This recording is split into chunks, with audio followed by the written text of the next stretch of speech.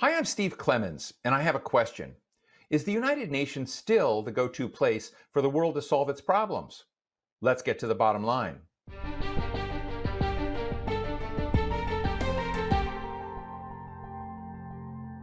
The biggest intergovernmental organization in the world just turned 75 years old this year. It was created by the big powers to prevent another world war, and in that mission, it's generally succeeded. But how's it doing on the other missions, like securing peace and delivering health and humanitarian relief? With regional wars raging, with refugees and migration at an all-time high, and a global pandemic on top, what a mess. My guest today is Mark Lowcock, the point man for humanitarian relief at the United Nations. In UN speak, he is the Under-Secretary-General for Humanitarian Affairs and head of the Office for the Coordination of Humanitarian Affairs, Emergency Relief Coordinator, and the coordinator of its COVID-19 Global Humanitarian Response Plan. Mark, those are a lot of titles. I'm so glad to have you here today. Let me just ask you, what does your dashboard look like at the moment when you're looking at the parts of the world that perhaps are not front page news, but they're suffering from all sorts of maladies? And as I said, there's COVID-19 hitting them just as it's hitting us. What does your dashboard look like? Well, worse than it has for 25 years, really. The COVID crisis is obviously globally the biggest crisis the world's had for 50 years. And although the virus took longer to get to these very fragile, conflict-affected countries than it took to get to some other places, they are the most fragile, the most vulnerable, and it's hitting them harder than it's hitting even anyone else. Not so much because of the direct effect of the virus and then COVID-19, the disease on their populations, but because of the consequences of COVID, the huge economic contraction, the effect of lockdown measures they've put in place, the effect of deteriorating health services. So we're looking at really a bleak landscape. At the beginning of this year, I thought we would need to get humanitarian assistance to 140 million people across the planet, one person in 50. Now, though, it's 250 million. That's the biggest increase we've ever seen in a year, and it's entirely down to COVID. 250 million people. I just want to underscore that number. That's your target for relief right now. Do you see the big global stakeholders lining up to give you the support you need? One of the features of this crisis is that we've seen very good collaboration among scientists, much more than usual. We've seen good collaboration among pharmaceutical companies. I think the professional media has done a good job in getting basic factual information to people.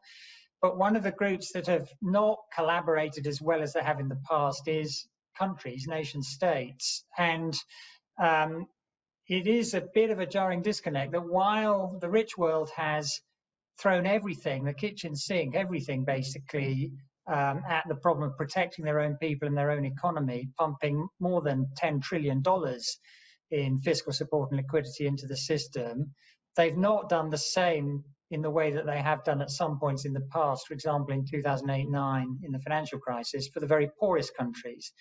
Those countries have had about 2% of their national income made available to them. And of course, they don't have the domestic resources that the rich countries have. So it is surprising to me that not just out of generosity, but out of self-interest, really, there hasn't been a stronger response from the better off parts of the world to the weaker parts of the world during this crisis so far. We can turn that around, but we need to be quick if we don't want to see huge damage.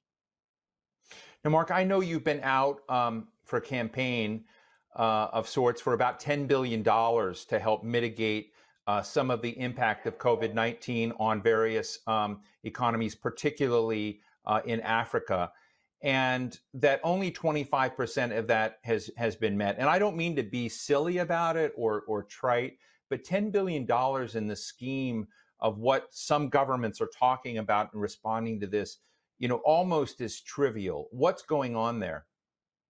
Well, you're right. I mean, what is needed to protect the bottom, most vulnerable 10% of the global population probably is about 90 billion for those 700 million people. 2/3 of that can come off resources essentially already available on the balance sheets of the International Monetary Fund and the World Bank, but the shareholders of those institutions do need to give them the instructions or authority to use those resources in that way. And then we probably need another 30 billion or so in what should be a modest uptick in foreign assistance. And for our part of it, as you say, just the UN's slice of that immediately in humanitarian assistance, we were looking for another $10 billion. Now, there is a paradox because we have seen increasing fundraising for humanitarian action in recent years. Last year, we raised a record $18 billion, and that allowed us to reach more than 100 million people and certainly save millions of lives. But this year, because of COVID, we started the year thinking we'd need 30 billion, but in fact need 40 billion.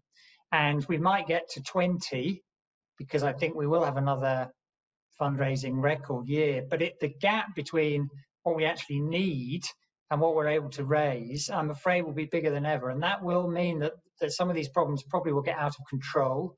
We'll see some things we thought we'd abandoned, got rid of across the world, like the return of famine, like huge increases in child mortality, like reducing life expectancy. And some of those things, if we let them get out of control, will come back to bite the richer countries. So my argument to those richer countries is that it's not just about being generous, it's about protecting yourself from future problems as well. You tweeted out the other day something I found very compelling, but would love to know more about, which is that we're about to see many of the gains on gender equality and gender advancement around the world, women's rights, be rolled back in this time because of the impact of COVID. What's the connection? You know, the last 50 years, but especially the last 25 years, have seen what's probably the most remarkable story in human history. 50 years ago, most people on the planet, more than 50%, were living in the most dire extreme poverty. Kids dying in childbirth, people hungry all the time, people not going to school. And over the last 50 years, that number's been reduced from more than 50% to a bit less than 10%. It's really an incredible story.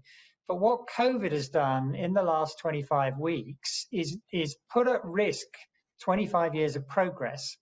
And, we can still limit the damage, but all the things you talk about, blighting the lives of women and girls in particular, 500 million kids out of school, at least half of them girls in the countries with humanitarian problems. Many of those girls out of school now will never go back. As we have in some better off countries, we've seen a huge increase in gender-based violence, attacks mostly in their own home against women. That's a consequence of the stresses that people feel in the home when there's no income because people have lost their jobs or can't go out to work. So all these things are put at risk, and they're put at risk a little more than they need to be because the response hasn't been how it has been in the past when we've had crises.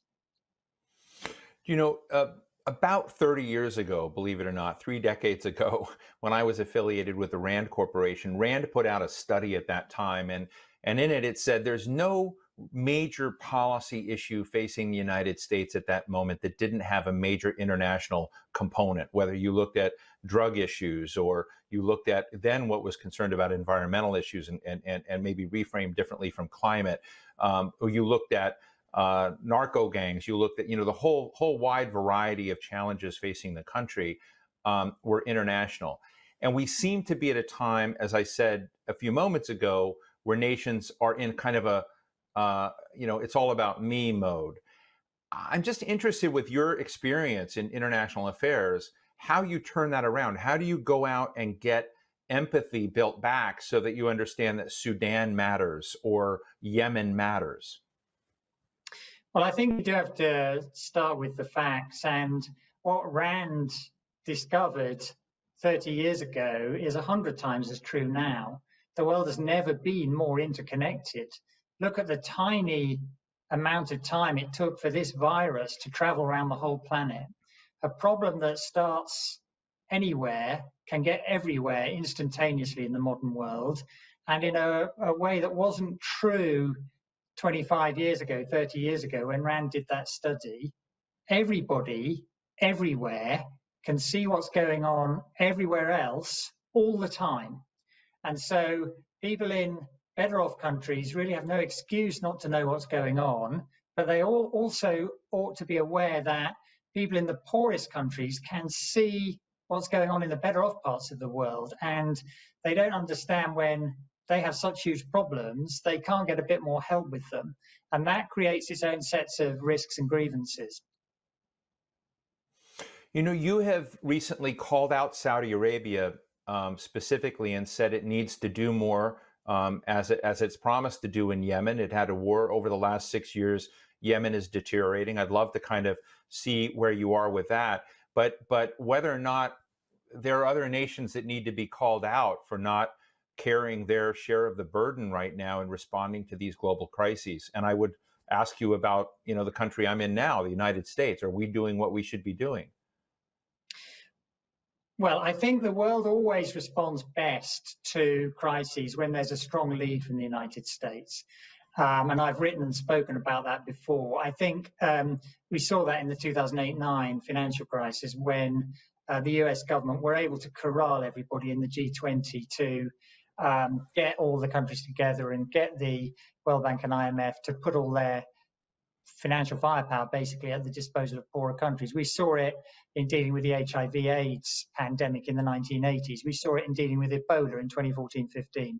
So the world always does best when there is US leadership, but the burden does need to be shared in a fair way. And I think it's important to recognize that it's still the case. The US is the biggest financier of humanitarian action, the biggest funder of, for example, UNICEF and the UN Refugee Agency and our World Food Programme, and other countries need to step up too.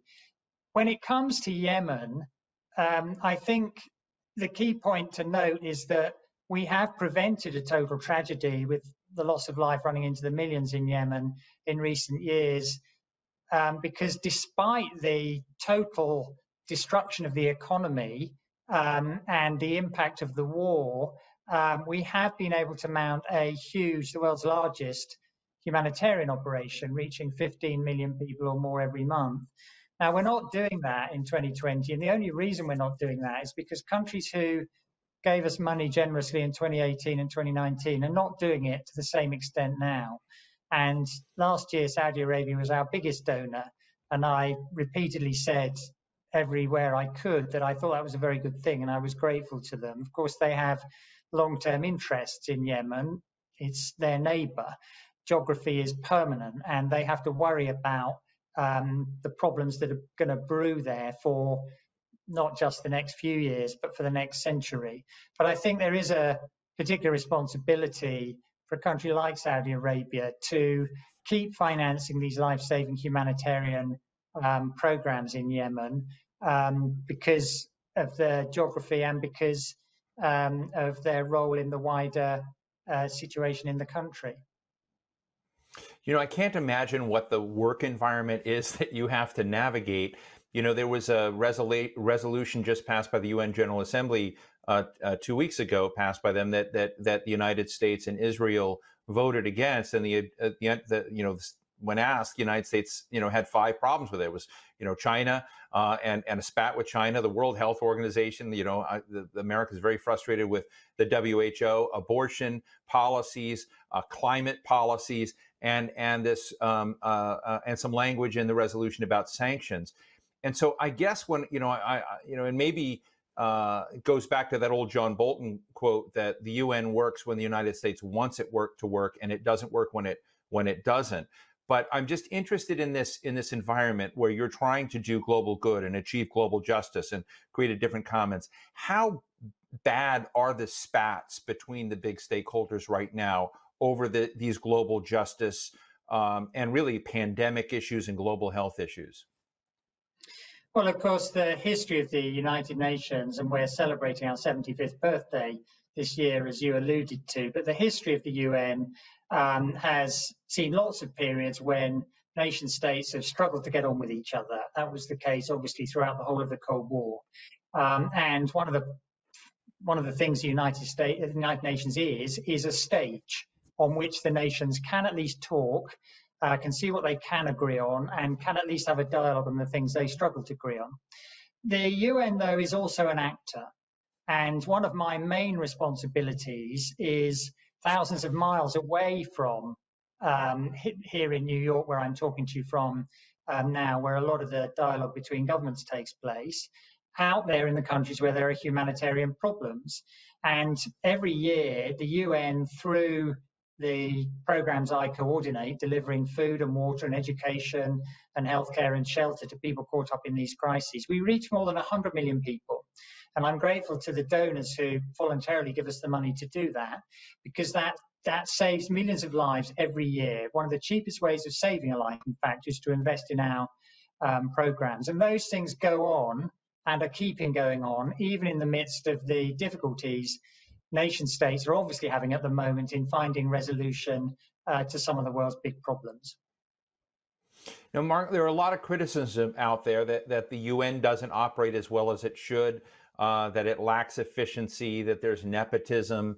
I don't want to put, you're not the Secretary General to carry that burden, but, I suppose with someone with such a distinguished career working both in the UK government, now in, the world's most important international body, are there things that the United Nations can and should do to improve its performance?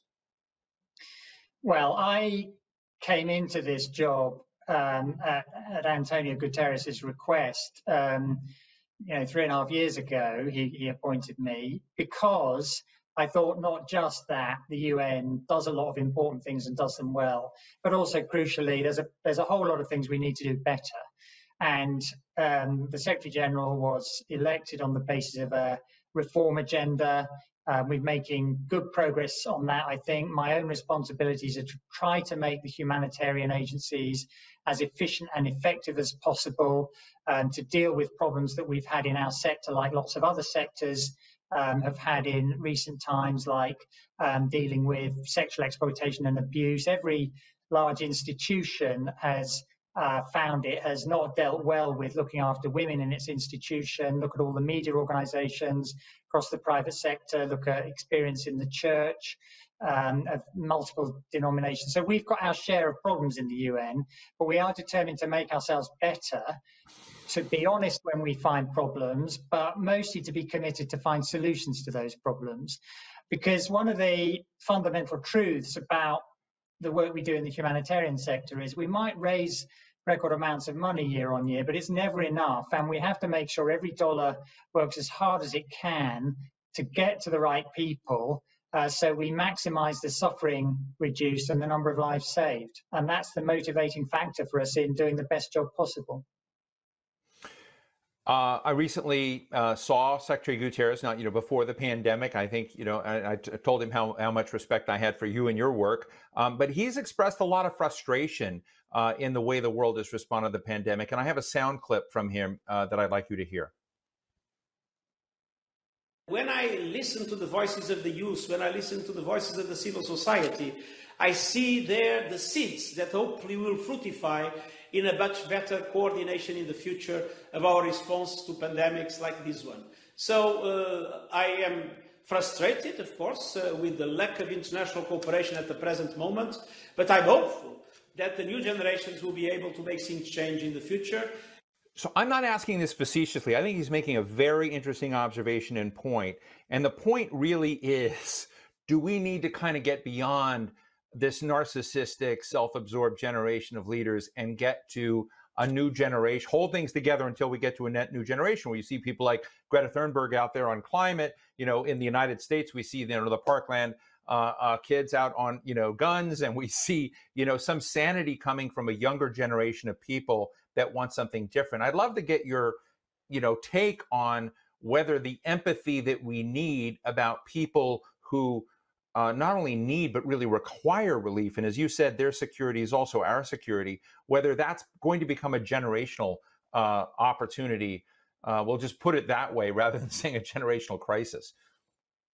Well, I must say, I have kids myself, and they're between the ages of 20 and 24. And I think this is a generation which is much more engaged and knowledgeable and thoughtful about the world they're going to inherit, and perhaps a little bit more critical of the generation that came before them than some other generations. And I have to say, I think that's a really good thing. When I engage with young people during the course of my work, for example, talking to the Model United Nations, where we bring young people from all around the world to debate and play the roles of the ambassador from their country in the UN or the leaders in the UN, I see a lot of knowledge and skill and passion and commitment and determination.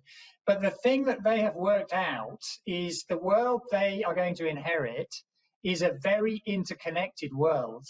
So it's not just a matter of empathy that makes them want to engage with others. They've worked out it's a matter of urgent self-interest, because all the problems they're inheriting travel across borders, and they've worked out that their future depends on the future of people in other parts of the world. And I think that is going to be a growing determinant of how international public policy is going to have to be dealt with in the period ahead, notwithstanding the fact that we're obviously at the moment in a difficult period of dialogue and inadequate collaboration between member states. We need to get out of that funk, get back into cooperation, collaboration in everybody's interest, and young people can inspire us to do that, and will demand we do that, I think.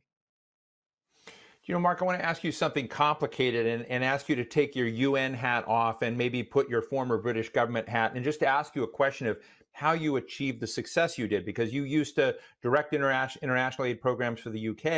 And as I understand it, you got spending. Spending's not everything, but you got to have people supporting it. You have to have people believing it, that you got it up to about 0.7%.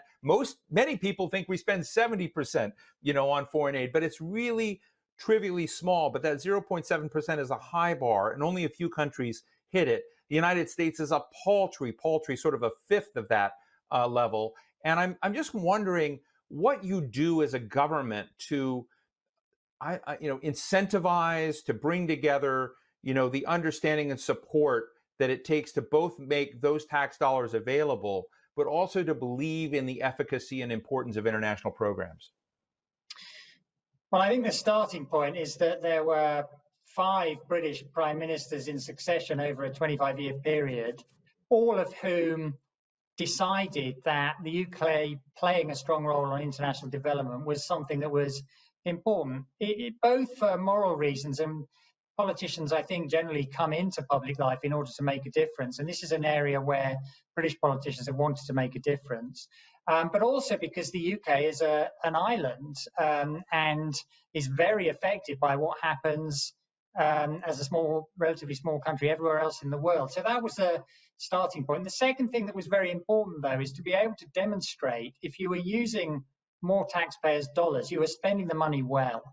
And the fact that aid resources were contributing to saving more kids' lives, fewer kids dying in childhood, getting more kids going to school, increasing life expectancy, reducing hunger, but also promoting democracy and stability and better governance, which is one of the things we saw, particularly in the 1990s and the first decade in this century around the world. People could see positive progress being made and the money being spent well, even though they could also see all the pressures on the domestic fiscus. And of course, as you said, the UK did get to the point where it was spending 0.7% of its national income on promoting these goals overseas, but it was still spending 99.3% of its national income on things at home. So people thought that was a reasonable balance.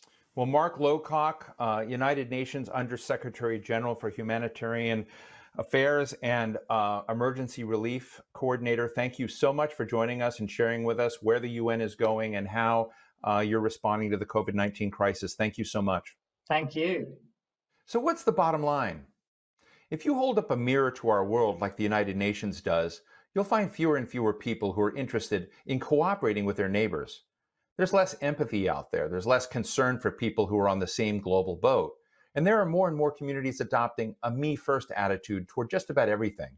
It's hard to find people anywhere who are appealing to the better angels of our nature, as Abraham Lincoln once said. Of course, there are some who are working hard on global justice and relief, and I don't want to forget them. They are so important, but they just don't have the tilt in these times. And anyway, we don't have much of a choice. The United Nations is complicated, it's messy, and it's flawed, but vital in these dark days and dark times. And that's the bottom line.